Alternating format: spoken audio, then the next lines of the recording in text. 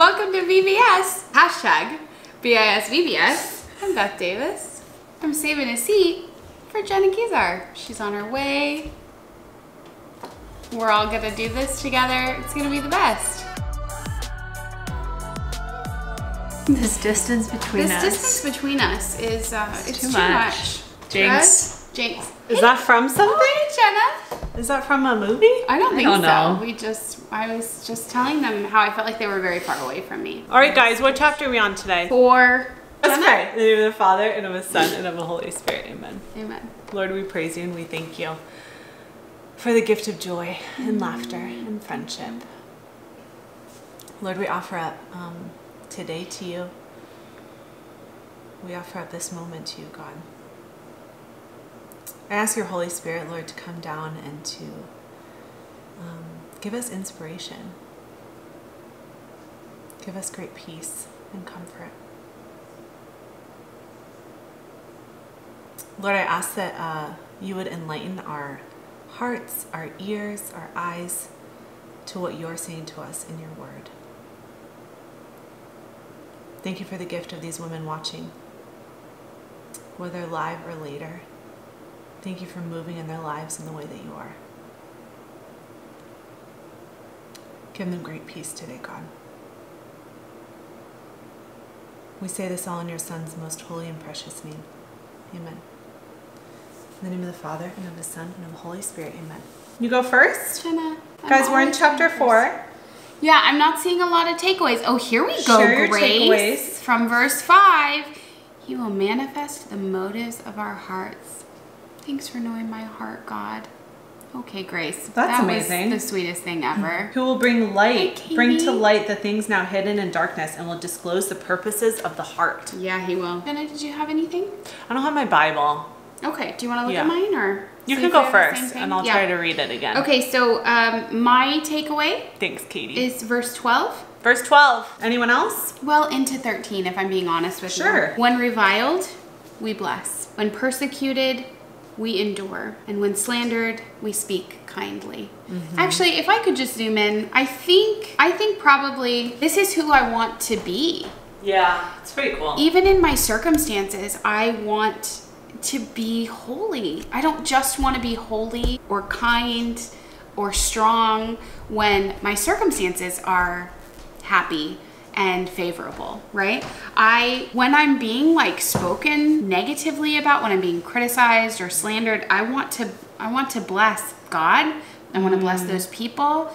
I want to bless even like my own work or words, whatever's being criticized, you know? I want to bless and not to second guess and become insecure. I want to bless. When I'm being persecuted, I want to endure. I want to get better at persevering and enduring, you know, with joy, with trust. When slandered, speak kindly.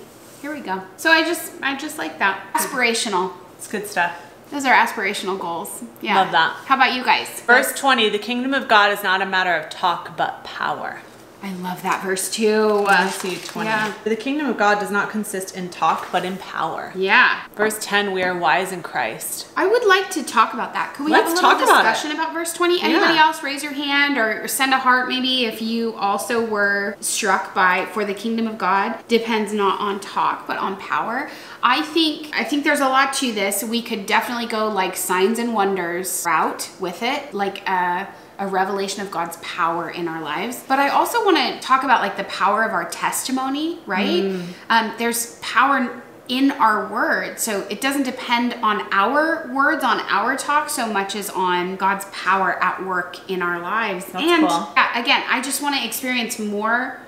Like what I'm hearing in my takeaway verse and in verse 20 is that there's more here. There's more being offered to us in the gospel and in relationship with Christ. And I want all of it. Yeah. I don't want to limp through life, right? I want power. I want blessing. I want endurance. I want kindness. I want to see more of that fleshed out in my everyday life. Yeah. I don't just want it to be like this thing, this nice thing. Like there are plenty of people that like talk about faith, you know, but is the faith activated in their life? Is it making a difference? Is it changing them? 19, if the Lord is willing, a good reminder that everything happens according to his will. I love that. Yeah. I love that you just zoomed in on that. If the Lord wills. Amen. Yeah. P-Rod said verse 12 and 13 was her takeaway as well. It reminds me the way I respond and react to others. Yeah. Especially my family. Yeah. Verse 4 is a Lord who judges me. I liked that too. I'm not worried about what other people say, but just the Lord. Okay, can I take that and can I up you one? Yeah. Verse I don't even judge myself. I don't even judge myself. How often I judge myself harshly and believe the lies that others speak about me. Truth is only God can judge me. Yes. I do not even judge myself. That was I'm crazy. not spending all of my time thinking about everything that I did wrong, all the things I should have done. I'm not spending all of my time going over my sin, right? I'm not focusing on those things. I'm focusing on the Lord. He is my judge, so I'm going to bring it to him. Yeah. But I'm not going to judge myself. Verse 10, Jennifer, we are fools for the sake of Christ. I love this. Sometimes people just look at me like, what?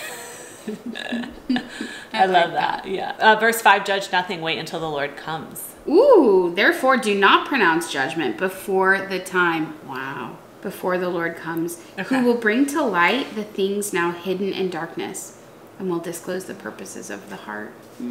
Katie said, verse 7, for who sees anything different in you? What have you that you did not receive it? If then you received it, why do you boast as if it were not a gift? I loved this as well. It made me just think like all is gift. Yeah. There's nothing, like everything is to be thanked and like filled with gratitude from us because everything is a gift. Double underlined. Totally. Do you boast as if it were not a gift? Totally. Do you know what one of my favorite verses to declare Tell us. in my life is? It's in this chapter. It's verse 8. Let's hear it. Already you have all you want. Ooh. Whenever I feel like God is not coming through for me, like I'm jealous or I'm envious of someone else having something that I That's want, cool. right? I will declare, already I have all that I want. Already I have all that I want. Already I'm rich. And that's not even just about money. Totally. That's about other things. Like I have to preach to myself through the word with power, right? There's power in declaring the word. Already I have all that I want.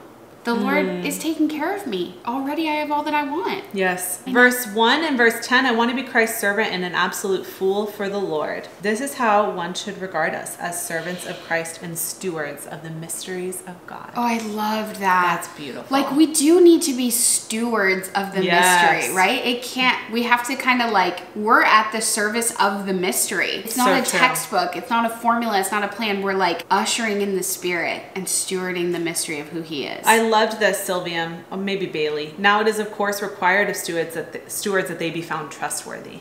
I loved that too. It's so important. What verse is that? That's the next verse, I think. Moreover, it is required of stewards that they be found trustworthy. Yeah. Verse 2. Were we to boast, everything we have is from God. We never want to treat others as if we are superior. Very popular saying in Good Hispanic stuff, guys. culture is si Dios quiere, if God wills it. Verse 8, we can be content with where our lives are in times of consolation and forget that we are richer when we are poorer, to give praise when we are in consolation by remembering our reliance on him. Verse 16, Sally said, if we are imitators of Paul through words and deeds, we are also imitators of Christ. Well, I'm glad you brought that up because I was just reading verse 16 and I'm like, that's so good. I hope we talk about that. I appeal to you then, be imitators of me. And just above that, he's talking about how he's like a father Yeah. of the gospel. Like be imitators of him. Like preach the word, give everything for Jesus, endure to the end, love as a spiritual father or mother. I loved that. Lindsay said, verse 4, it's the Lord who judges me. I need to not worry what others think and stop being my hardest critic. Yes, the Lord wants that for you too. Yeah. Verse 17, just beloved and faithful child, a beautiful and simple reminder. That's beautiful. Katie said, verse 21, spirit of gentleness is great too. Friend, I literally have double exclamation points. What would you prefer? Might I come to you with a stick or with love in a spirit of gentleness. Yeah, gentleness, please. I can't take it. I can't take this stick. This whole, it is, So I mean, funny. this section, fatherly admonition. This is such a father, you know? We have to live as Christ's servants, not just by speech, but actions. We have to be trustworthy. Verses 1 and 2. Everything is gift, so good. Verse 7, Jennifer said, is a reminder to me that all that I have and all that I am is because of Christ. That all the graces and gifts of the Spirit are not by my hand, but by the hand of God. Yeah. To stay humble. You guys are amazing. There's something here about the gift, I think.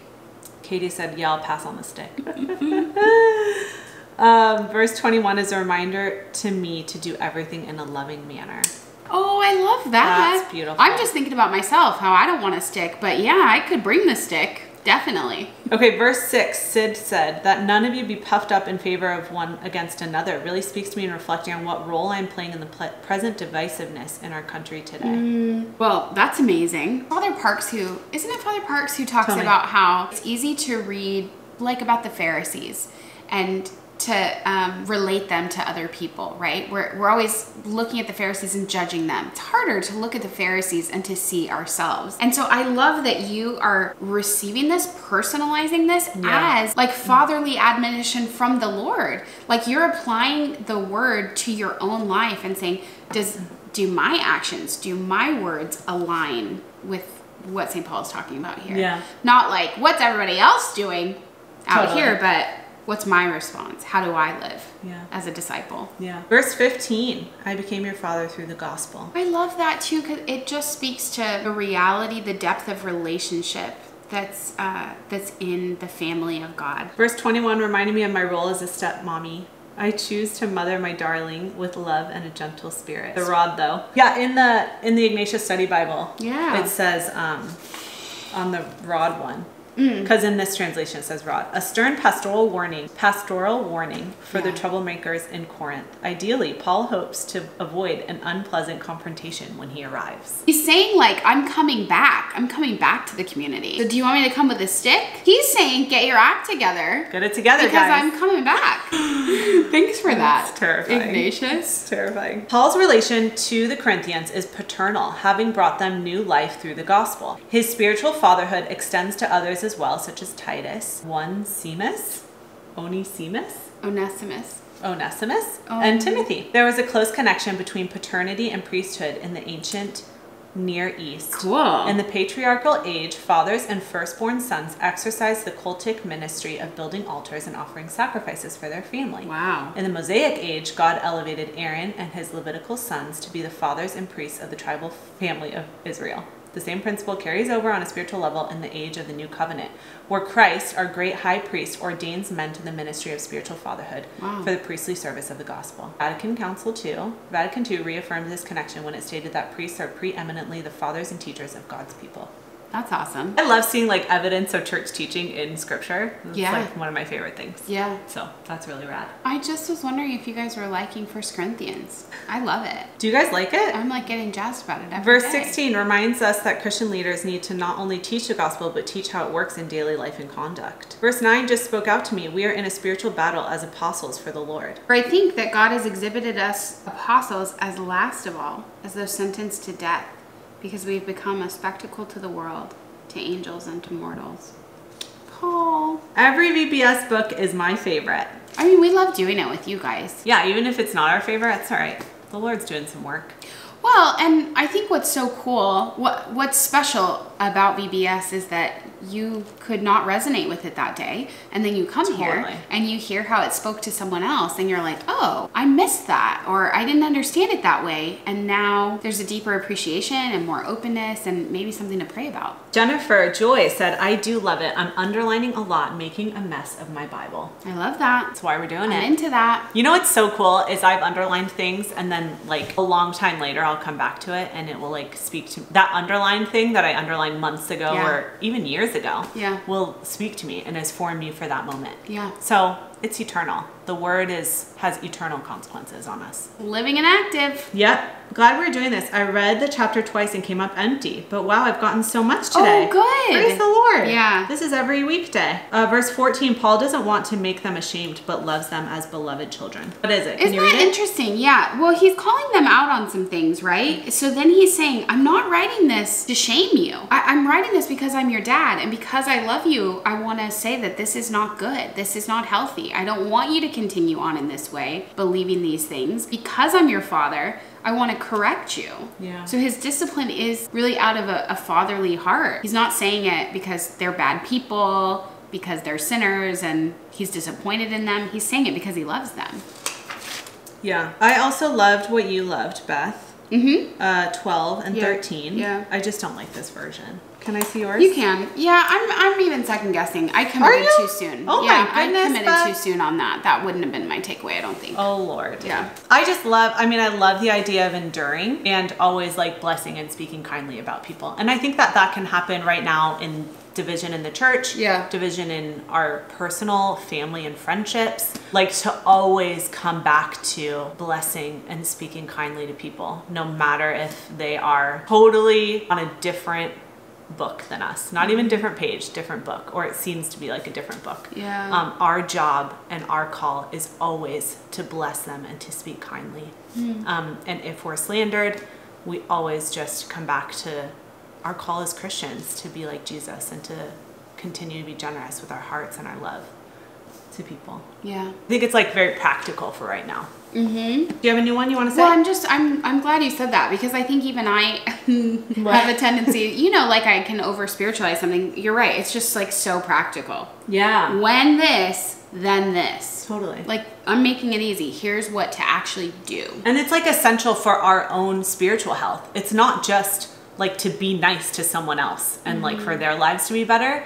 It's for us to not sit in anger and irritation and like that's yucky. That makes it all yucky and gunky inside. Yeah. I literally used the word. I cannot believe you just used that word. Gunky? I had the well I've this never morning heard of that word. and I used this word. I was like, it's like gucks it up, like gunk. Like I was trying to think of what the word was. Yeah, what is it? I don't know. I said guck. Instead of yuck, I guess. I don't know. I just think it's very funny. It is gucky in there. This is like, that's weird. I just tried to use that word and also And not couldn't to say that the Lord is not like very much in pain with us if we Yeah. are when we are slandered, when we're treated poorly. Yeah. Like he is right there with us. But that our posture is always to give it to him. Say like, Lord, where are you in this? Be here with me. Yeah. And then to speak kindly from there. From the heart, not just like platitudes. Yeah. Yeah. It reminds me really of Father Jacques Philippe's book, Searching for and Maintaining Peace. How really we have to battle to keep our interior peace, right? Yes. And so these practical tips are really like, okay, when this comes and it wants to steal your peace, then you do this in order to keep your peace. Yes. You know? To me, these are tips for prioritizing and maintaining that interior peace. Searching for and maintaining peace. Yeah, searching for it, maintaining it. Those are two. It's a very small book for a very big job. But I love that you said that. It's not only about what the other how to treat the other person. It's about what is happening in our souls. Yes. Yeah. Yes, for sure. That's good. All right, what else you guys got? Corinthians is making the Bible so relatable. We are going through so many similarities that the community of Corinth has gone through. Totally. We are not so removed from the Bible. This is why I wanted to do 1 Corinthians. There we go. It's all about division. It's all about people getting off track. It's all about people misinterpreting scripture or misinterpreting the gospel, right? So then Paul comes in, clean things up. Cleaning it up. Laura said, it seems to me it's a good picture of God's mercy and justice. He offers mercy over and over, but justice has to come if mercy isn't received. I love the opportunity to read another book because I've not been a Bible reader. We're here to help. Proenza, I am with you, my friend. It surely is living and active. It's a double-edged sword that separates the love and hate in our hearts. Wow, that's beautiful. I love VBS. Me too. Verse 14, if we are trying to help or guide other sisters in Christ, we should always determine if we are doing it out of love, in love, or out of a place to puff ourselves up. Oh man. Wow. Good stuff. That's really good. We need more of these Bible studies. We're doing it. Let's keep it going. Okay. We're doing it right I've now. never done anything like this before, so I'm learning. A wonderful environment here. I'm so glad. Friend. So glad you're here. Thanks for doing this with us. Verse 4, it's the Lord who judges me. It reminds me of how beautiful the sacrament of reconciliation is and how consistently going and receiving Jesus' love and mercy helps me to continue to repent. Can I just say something about that? I think when we go to confession, which is so beautiful, and I totally agree with you, it just helps. I know Beth has said this a lot of times. It just helps to like fine tune us to continue to be open to grace, to continue to repent, like to continue to be purified. We need grace in order to even like have repentant hearts. And so that grace keeps on like pouring out, especially in the sacrament of reconciliation at confession, that grace to consistently like see our sin, to authentically repent. Do you know what I'm saying? Like, I love that. You're receiving love and mercy, which helps to continue to repent. Like you continue to want to be purified in like Jesus. Well, not in a scrupulous way, but in a way out of like deep love for him. Okay, here on a practical level. When you've been away from the sacrament of confession for a year. And you're getting ready, you're examining your conscience, you can see the big failings. You're like, ooh, that I really got off track here. That was not good, right? But otherwise you're like, I got to get these like big things, main things out of the way. When you're going to confession once a month, every other week, once a week, if God calls you to that, you begin to fine tune your spirit because you don't want to sin. Again, not out of scrupulosity. The Lord is fine tuning your spirit. You become more sensitive. You don't want to hurt God's heart. You don't want to break his heart. You don't want to damage your relationship. You don't want anything to get in between you and the Lord. No gunk. So, no gunk. Gunk. We'll take a poll. You don't want anything getting in there and messing up your ability to hear God's voice or follow his will. Because what sin does, it hardens us. We can't hear, we can't respond to the often very subtle promptings of the Holy Spirit. So I'm a huge proponent of regular confession because it keeps us sensitive. It's not because I'm a horrible sinner, right? I love that Paul says that. I'm not aware of anything against myself.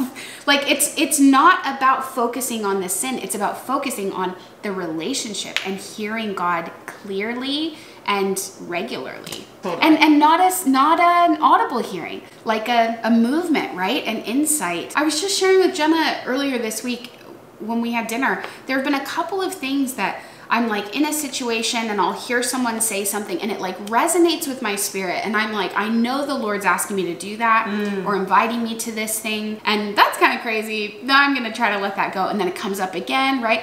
That's being sensitive to the promptings or the inspirations of the Holy Spirit. It's not like we walk around with a voice in our head, right? We sometimes hear God in our hearts. I don't have many experiences of I don't know if I have any audible experiences. I've never heard God's voice, but I've known God was speaking in my soul. Those are different. So I'm talking about hearing God in terms of his promptings. You guys, yes, what Beth said, you don't want to hurt God's heart. This is it. Thank you two so much. GB, remind me what your name is, GB. JP2 went to confession every day just to receive grace. I had a priest tell me once I don't need to have sin to come into the sacrament of reconciliation and receive grace. Interesting. I've never heard that. Me neither. Okay, the other thing I really liked, can I just again, if you're going regularly to confession, you're going to start to be disturbed by what you think are little sins. Not because you're being scrupulous, but because you love the Lord and you want to be holy. So that little instance of gossip, that little white lie, I don't know what your little thing is that you're like, oh, I kind of overate on that thing, right? And you're like, well, that's not a big deal, right? You're going to become so sensitive because you want to keep your relationship free of any stuff, right? You want to be able to hear God. So going to regular confession, you're not, sorry to say, really, unless you're, I don't know, JP2. What? You're not going to run out of sins for confession. You're not. Because, I see. You're talking about what the priest said about coming. Because I'm saying the Lord will he'll reveal deeper things. Like he's dealing with me about things now that I've been doing my entire life and I didn't think were a big deal. But now I'm to the place he's calling me to the next level. He's calling me to mature in holiness, and that thing just doesn't jive, right? But that thing was not the thing 20 years ago to work on. So he's so patient, and he allows us to continue even in our venial sins, even in these little petty ways, because he will eventually purify us and call us to deeper holiness. Even in like entertaining of thoughts, you know, thoughts can come in, we start entertaining it. He still loves us, holy. Yeah. Always. I can be purified of that. There's always more with the Lord. So it's not like if you get these big sins out of the way, suddenly you're in the clear. You're gonna realize like, oh, wow. Yeah, that's why I love verse 5. He will bring light to the things now hidden in darkness and will disclose the purposes of the heart. Yeah. Then every man, I don't know what commendation is. Every man will receive his commendation from God. Commendation is like Dictionary? Hey Siri. It's like how somebody, like a commendation is in the military. Okay. Their orders, their level. Okay. I don't know. Somebody Google that for us. Anyway, I just like this, that like everything that's in the darkness, little things that seem really petty and silly, they're all just coming out into the light. As Sarah Erickson said 2 days ago in her Instagram caption, which I love, he's turning all the lights on in our hearts and disclosing the purposes of our heart. That's it. He gets down in the motivation. Yeah. He gets down so deep. He wants to purify every single aspect of us because he wants us to be like Christ. He wants us to be perfect. Jesus said, be perfect, therefore, as your heavenly Father is perfect, which means it is possible. But that means getting down into the deep, deep stuff. Again, not necessarily big stuff, but little things like motivation. Yeah. Like our words, like our thoughts, like how we spend our time, like how we use our money, like our sexuality. He wants to get in all of it. All of it. All of it. And that's not like, wow, that's a drag. It just like gets more beautiful. Oh, it's so exciting. Yeah. Yes, I'm glad you said that. Yeah. It's not because it does. work. I'm like, really want to get in my sexuality and money and ugh. But It's he's not not there work. yet with me. I'm just baby stepping. It's not work. It's all joy, really. When the Lord brings stuff up to me, I'm like, thank you. Yeah. I don't know why. I don't know. I did not know why I did that, and now I understand it. Thank you. I don't want to do that anymore. It's so beautiful and fatherly.